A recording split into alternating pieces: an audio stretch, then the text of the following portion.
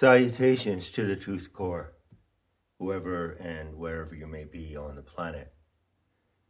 I'm here once again with the second episode of Gnostic Sabotage.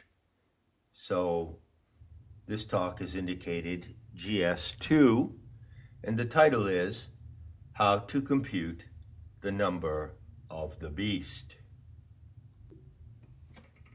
To begin, I'll reiterate briefly two of the key points that I'm developing in this short series of talks. First point is that tomegatherion in Greek means the great beast. And the beast is something that is alive. It's an animal. An elephant is a beast. A living creature is a beast. A wasp can be quite a beast. A human being can also be a beast. Sometimes it's used as an affectionate term. Oh, you're such a beast. A loving term. Those of you who listen to my talks will know that I frequently use the term human animal, which I prefer to human being. I do this simply to be more accurate. Humans are animals. We are a certain kind of animal. We are an exceptional species of animal compared to horses and dogs, giraffes, llamas, and caribou. But we are animals nonetheless. And I do insist on using that language. It's not a derogatory language. Unfortunately, in current speech, to call someone an animal or say he treated them like an animal is derogatory, but it doesn't necessarily have to be so. And in my jargon, it certainly is not so. The Greek word therion can be found in the word theriomorphic, which means taking the form of an animal. So, for instance, when you look at pictures of certain Egyptian deities, you see a man or woman standing in profile, typical of Egyptian art, and then you see that human form has the head of an animal, such as the jackal, Anubis, or even a crocodile, or a beetle. And those pictures look very bizarre, but bear in mind that they do not represent a hybrid between a human and an animal.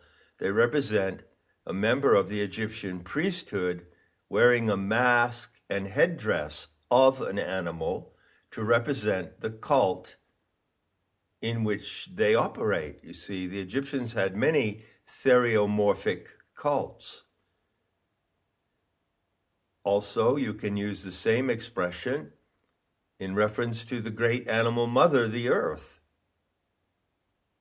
The notion of, quote, animal powers, unquote, is common in the field of mythology and folklore. So, for instance, in the Native American tradition and in other so-called primitive societies around the world, indigenous societies, the great spirit of the wilderness, the great spirit of nature, who is none other than your earth mother herself, and it must be true because it rhymes, assumes epiphanies. She reveals herself in animal forms. And these are the animal powers of the great goddess. They are the theriomorphic revelations of the earth mother.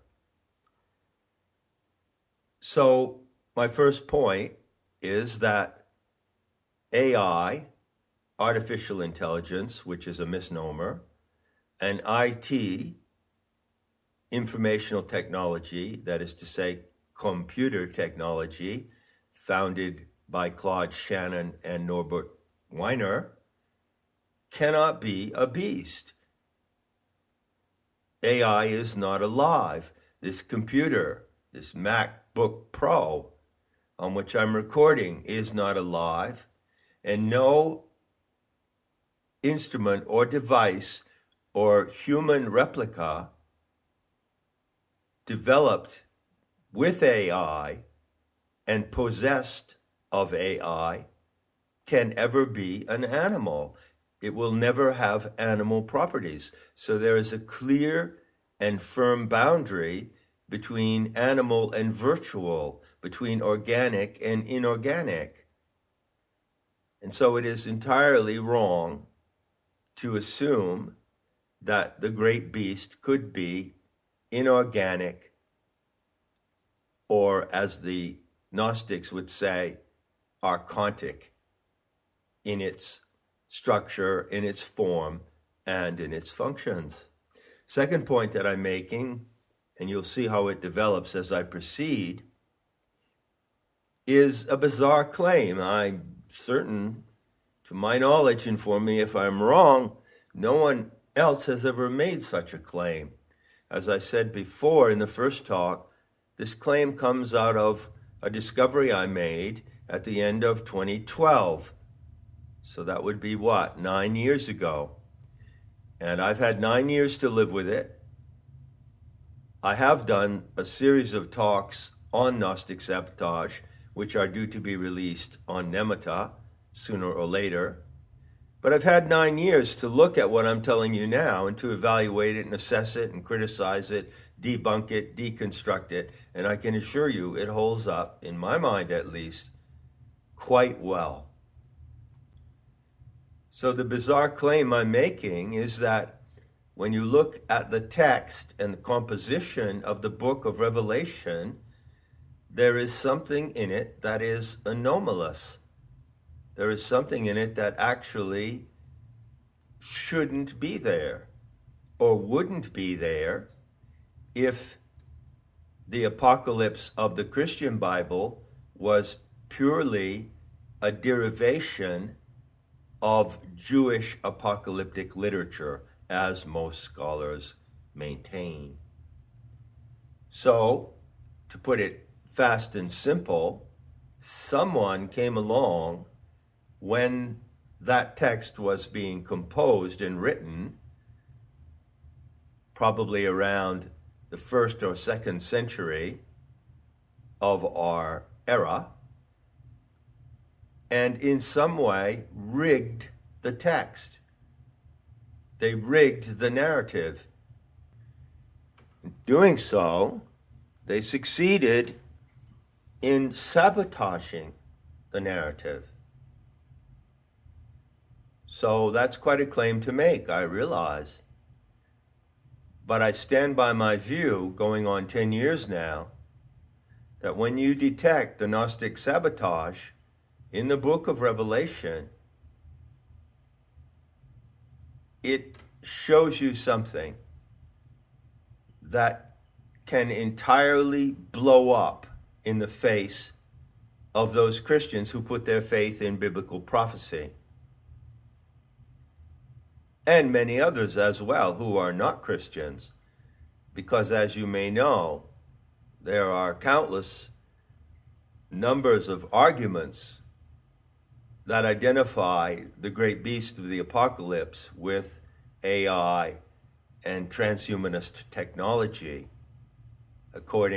including the technology of track and trace, surveillance, barcodes, and now we finally reached the point of the injection of a genetic code.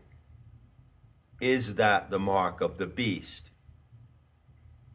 Well, let's continue. In these first two talks, I'm concentrating on 2 verses in Revelation, 17 and 18 of chapter 13. So, I covered verse 17, and now let's take a look at verse 18. Now, these 2 verses are arguably the most quoted and most discussed verses in the entire Bible. But do people who interpret these verses actually know what they're talking about? Well, unless they can translate and decode what is in these verses with a knowledge of Gnostic sabotage, I submit that they do not know what these verses are actually saying. So, with that warning in mind, let's look at verse 18. Here is wisdom. Let him that hath understanding count the number of the beast, for it is the number of a man, and his number is 666. Now, I'm looking closely at the Greek, English, interlinear, and anyone can look at it. It's very easy to find on the internet. Now let's take that sentence just from the beginning all the way through and look closely at the language used and the specific words that are used. Here is wisdom. Well, the Greek word for wisdom is Sophia. So you could say, this is Sophia. Here comes Sophia. You could translate it in that way, although the Greek is Hodehe Sophia. Here is wisdom. In any case, why would the text refer to wisdom? Now, there are passages in the Old Testament that refer to wisdom not in the colloquial sense of cleverness or knowledge or intelligence, but with direct reference, even though veiled and distorted, with direct reference to the wisdom goddess, Sophia. So clues to her presence remain as tiny fragments embedded in the Old Testament. And when you come upon this declarative statement, here is wisdom, well, it's worth considering what is the connotation of the word wisdom in that case. Does it simply mean here is something intelligent, here is something knowledgeable, something you should know, or does it in some way actually allude to Sophia as a divine presence, as the wisdom goddess? It's worth considering. Let him that hath understanding count the number of the beast. Okay, let's look at the words, look at the syntax, the way the sentence is composed. Now, Sophia, as I speak of her, is obviously the central figure of the mysteries, the Gnostic mysteries, and so is the word nous. I talk endlessly about nous. Now, nous in Greek simply means, or nous simply means intelligence, but it is one of the 10 key terms in the teachings of the Gnostics. They taught that you and I, human animals, if I may be so bold, have a spark of divine intelligence, nous. You yourself are not divine. You don't have a spark of divinity as an entity. You have a spark of divine intelligence as a living creature. This is the Gnostic nuance. Well, isn't it remarkable that 4 words, the 4th word after Sophia is noun, knowledge or understanding. Let him that hath noun or nous. This is another Gnostic allusion. Someone who would be deeply versed in Gnostic literature and in the teachings coming out of the mystery schools would note immediately the outstanding impact of these 2 words so close together in this passage. Count the number of the beast. What is the language? There is a Greek verb for to count or calculate or compute, which is a complex word. And then there is the word arithmon, meaning number, and therion, meaning beast. So, arithmon to therion, or theriou, because it's possessive, is the number of the beast. Arithmon. Again, what does this suggest? It suggests, quite literally, doesn't suggest, it directly proposes to do arithmetic on the number of the beast. Do the math. But how do you do the math exactly? So let's continue. For it is the number of a man, and his number is 666. Well, hold on a minute here, Deputy Dog. If the number at the end of this verse, 666, is the number of a man, what man is it? Who is that man? Well, as a matter of fact, it's not a man at all, because the word for man is anthropos, which is the name in Greek, the term for humanity.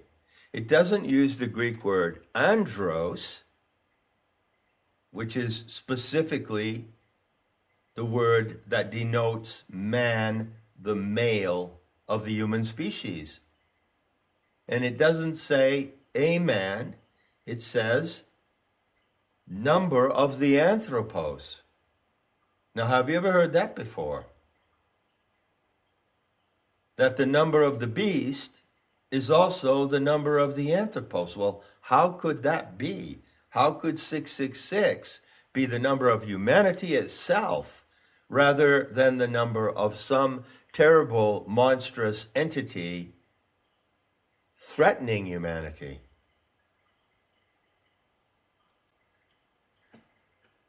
I think you would have to agree, if you play along with me, and I don't ask anyone to believe me or accept my views, my interpretation is just that.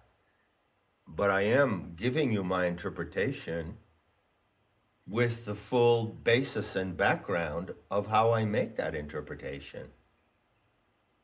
So you have, as they would say today, in the jargon of the coronavirus psyop, you have now informed choice to decide what you're going to make of these famous verses.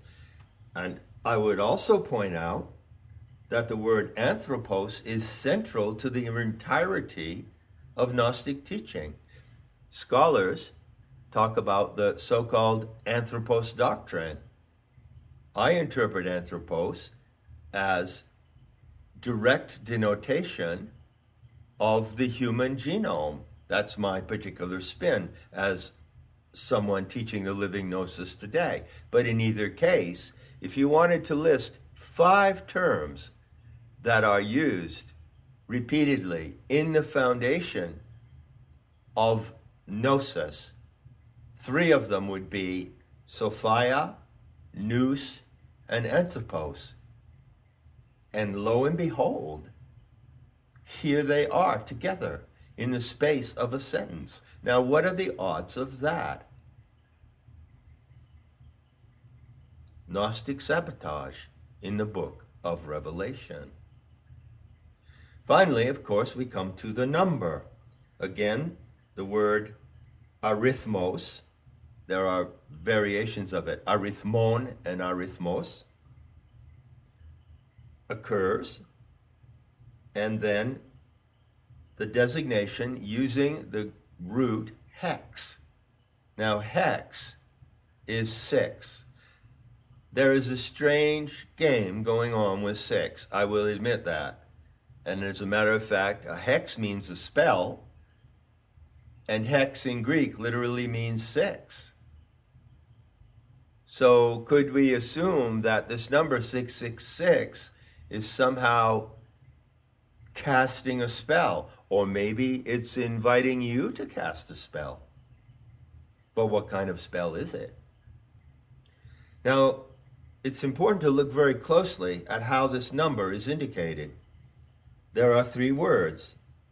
The first one is 600. They all begin with hex.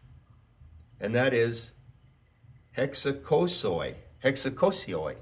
Hexakosioi is 600. Hexakonta is 60. And hex is 6. But you're not merely given those numbers in the text in the Greek language. The sentences in which those numbers appear invites you to do the math, to do the arithmetic. But how do you do the arithmetic? In order to find out what is encoded in these 3 numbers, in this repetition of one single number, in this triple hex. What is in this triple hex? Now listen closely while I say something about the translation as it stands. In these Bible search engines, you can find, I think, up to 20 or 30 different translations of the Old and New Testaments. For convenience, I just go to the so-called King James Version. Now, the King James Version of the translation of the Greek New Testament into English was made several centuries ago, and the diction of the translation reflects the diction and the use of language by people of that time. So it was common in that time, if you referred to a period of time, to say score, 60, 80, 22 years ago. This expression of score, which is what you find in the King James Version, which is the most well-known version.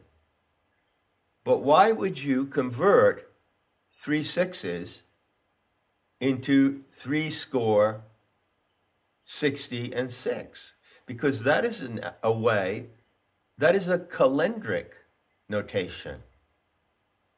So why would you use a calendric notation to translate these numbers, or in fact, to convert them? Is that appropriate? I don't think so. Do the 3 numbers in some way refer to a passage of time or a period of time? Well, you would think so, due to the choice of the translators of the King James Version to use that diction. But I contend that that diction is wrong and misleading. The verse 18 simply ends with those 3 numbers, 6, 6, 6. But the verse says, calculate those numbers, perform arithmetic on those numbers. Now, if I give you these 3 numbers, 5, 7, 2, and I ask you to perform arithmetic on those numbers, what are you going to say? Are you going to say 5 score, 70, and 2? Are you going to say 500 plus 70 plus 2? Well, yeah, that's a kind of arithmetic, but take note very carefully that if I give you the numbers 5, 7, and 2, and you come back and say 572, you're counting on the placement of those numbers, the decimal placement. So the first number, 5, is in a decimal placement of the 3rd position, which is hundreds. The number 7 is in the 2nd position, which is tens. And the number 2 is in the 1st position, which is single digits. But is that the way to convert or compute 666? I say no. I say that the correct way to compute it is obvious. You do the math. Now, what kind of math can you apply to those 3 numbers? Well, actually, there are several variations, but the first 2 are obvious and they are easy to compute. And the first two come to mind immediately when you look at those three numbers. I emphasize that when you look at those three numbers, 666, do not place them in a decimal sequence. If you place them in a decimal sequence, then they come out to 666. But the way I'm going to show you to compute them now produces something utterly different. How can you do arithmetic with those three numbers? Well, you can multiply them together. That's one choice. 6 times 6 times 6. You see, that's arithmetic. That's what the verse tells you to do. And the result is 216. Now, I can't go into the reasons for this right now, but I can tell you, strangely, that the number 216 actually has a calendric value. It is the number of years that remain in the great kalpa of 25,920 years, which is one day of Aeonic time. So, in the year 2000 of our calendar, the Western Christian calendar, at that moment, there were 216 years remaining until the end of that great time cycle. Now, that's another story. That's what's called sacred calendrics. And if I were to go into that, I would have to go off on a huge digression. But I'll just leave you with that sweet little morsel of sacred chronology to chew on. Now we come to the other simple and obvious way to do arithmetic. If you don't multiply the three sixes, then you add them. 6 plus 6 plus 6. And that equals 18. And that is the number of the beast, 18. How can I say that? How can I make that claim? Well, now we turn from the code to the image, the icon of the great beast. In order to do that, we go back to chapter 13, and we go from the last verse, which ends with the three numbers, 666, to the first verse, which goes like this. And I stood upon the sand of the sea, and saw a beast rise up out of the sea, having 7 heads and 10 horns. Count the number of the beast. 7 and 10 is 17. Oops, doesn't match, does it? Looks like my skill in arithmetic is not so good. But just hang on for a moment, my friends. Remember, we've been looking at chapter 13, and we come up with the number 17, which is the composition of the parts of the great beast. It has 7 heads and 10 horns. Where is the 18th factor? Well, we go from the beast, composed of 17 parts, to the 17th chapter. How convenient is that?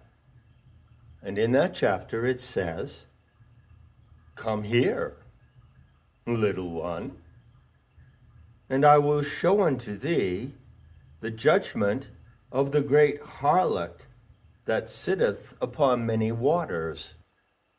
And I saw a woman sit upon a scarlet-colored beast, having 7 heads and 10 horns. And there it is, the full 18.